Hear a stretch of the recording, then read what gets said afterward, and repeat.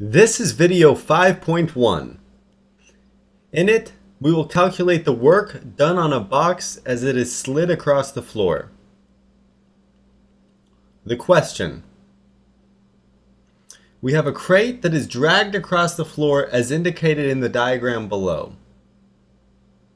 We'd like to know how much work is done if the crate travels 20 meters from its starting position. Now the step 1 is to find the component of the force parallel to the displacement. We have to do this in order to calculate the work.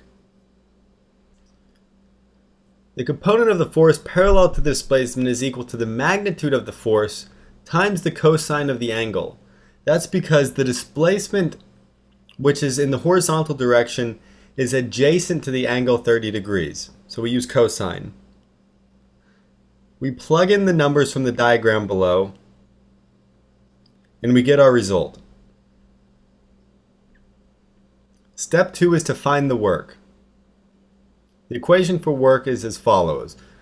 The force that's parallel to the displacement times the displacement. Now, in the previous slide, it stated that the box is dragged 20 meters along the ground.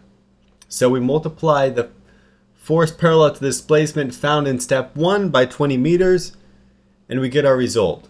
1040 joules. And that concludes video 5.1.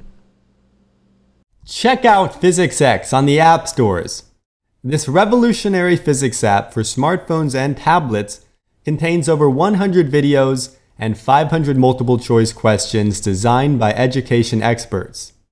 It's been proven to improve scores for intro college physics, AP physics, MCAT physics, and more.